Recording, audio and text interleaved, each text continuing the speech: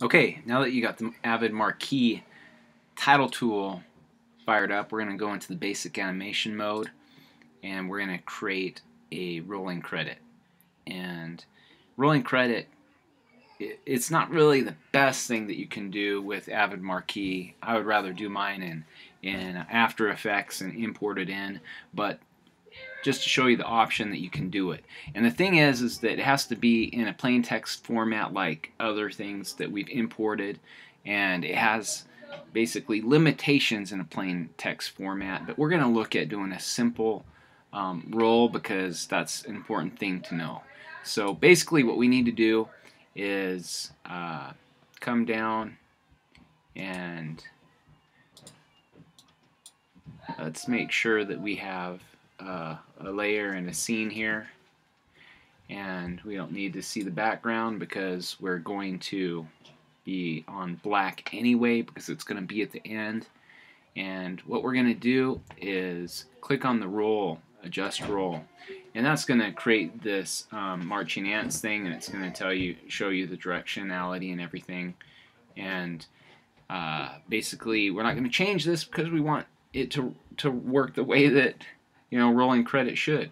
So that now that we've got this, we need to enter the text tool and enter text there, and this red scroll bar will appear, and then we can import our file. So then we go to File, Import, and we're going to import our plain text file that we have.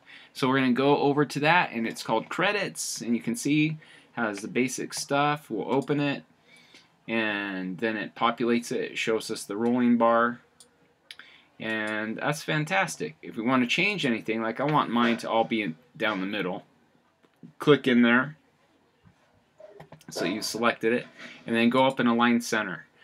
And if you wanted to change your text, you could click in there and hit your Command A and select everything, and then you could go and choose a whole different font if you want.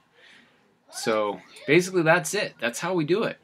And when you're done with that, just like anything else, you go to File and Save to Bin, and we're going to type in End Credits,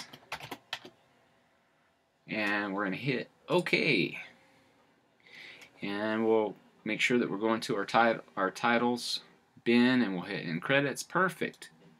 Let's save. And I'm going to hit the S key and make sure I'm at the very end of my project. Yes, I am. Perfect. Let's look at these rolling credits. It's going to be black because it's going to roll in, so perfect. That's the way it should be. Let's place that in. Alright, so this has an RT on it for the rolling title. And, if we hit the T key, and we can see that this thing is 1 minute and 29 seconds long, which is slower than molasses for what we want to do. So what we're going to do is lasso the end of this, and we're going to bring it back, and now it's 12 seconds. So what we need to do is render this, and let's take a look now.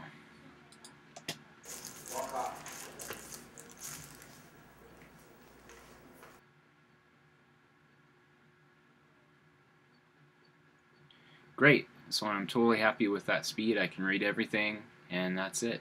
If we need to make any adjustments, we can lasso it again and we can stretch it out.